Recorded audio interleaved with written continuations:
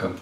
What I'd like to talk today about photography is a cheap way of getting into medium format photography by using two cheap cameras that you can use 120 film with and don't cost a great deal of money and don't break the bank. The first one being the Holga, completely plastic, very cheaply made in China, mass production in the 80s, sold millions and millions to the Chinese population. But it's become a bit of a fine art, a photographer's fine art camera. Even Michael Kenner, the great black and white landscape photographer, he uses an Holga a lot, and he's even produced this book containing excellent pictures taken with the Holga. As you can see, it does take excellent photographs. And so to learn how to get into medium format photography very cheaply, instead of going to the expensive buying expensive medium format cameras, I can certainly recommend the Holga. One thing you've got to learn with the Holga, it has a shutter speed of about 100th of a second, so you need decent light. But I purchased this adapter which you put on. You can use a cable release, so you can actually do long exposures with it. So by putting the cable release in the top, you can actually leave the shutter open for as long as you need to expose. The other thing with the Holga is the seams let light in. They're not exactly light tight. The camera's not light tight. So I use mine by taping up all around where light is likely to get into the film. As soon as when I put the film in it, I tape the back of the camera up so it's completely sealed in and no light can leak onto the film. You get two masks when you buy this. You get a 6x6 mask which will give you 12 pictures, and you get a 6x4, 4.5 which will give you 16 pictures. I use it just on the 6x6. So it takes excellent images. It has a focal length of 60mm, but you can learn how to do compositions by using the square compositions when you want to move on to the more expensive medium format cameras like with a Hasselblad or other medium format cameras. So it is a cheap way of going into getting into medium format photography. The film I use with this is FP4125 mainly. That's the film that I normally shoot my Holga with.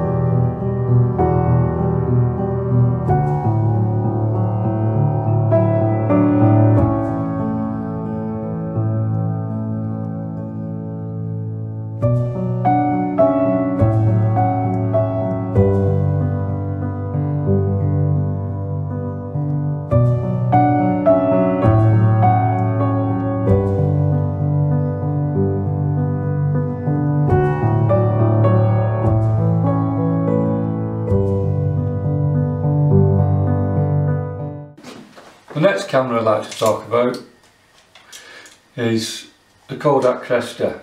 This Cresta I purchased for £2 off a car boot sale. Not a great deal of money, but it's a fun camera. It's the point and shoot of the 1950s. Loads of millions of them were produced, families used them, they took photographs with them, landscapes, portraits, all family portraits, different things. It was the the family camera of its day. There's one little thing, little bit different with this camera. I have altered it, and by altering it, what I did when I got it, I took the lens housing apart in the camera, and then once I've got the lens housing off, I pushed the lens from inside and pushed the lens out, catching the little washer that comes with it as well. Turned the lens round, pushed it back in, put the washer on and reassembled the lens housing. But what that gives me now is a camera that has, when I take a photograph with it, it's going to 6x6 formats, not 120 film again like the Olga. I also use 125 film with this FP4, and what it gives me is a blurriness round the outside and a sweet spot in the middle. So when I'm doing the compositions with this camera, I can get, by using the blurriness, guide people into the photograph and how I want them to view it. And it's a bit different, of thinking out the box differently, and it's a very creative camera. I carry this around with me all the time, and if I see something, I take a picture of it. Sometimes it works, sometimes it don't, but it's a way of being creative and a way of thinking out the box a little bit differently. Like the Olga, it's completely plastic, although the seals on this one are excellent. No light leaks get into this camera whatsoever, so you've no need to seal off the edges or anything.